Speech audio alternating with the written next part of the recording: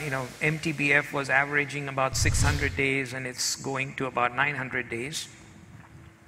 And you can actually start making some viable analysis. We can start making some forecasts and say that if you're, so let's say if you want to know how many more failures will occur next 2 years, you can actually make a prediction.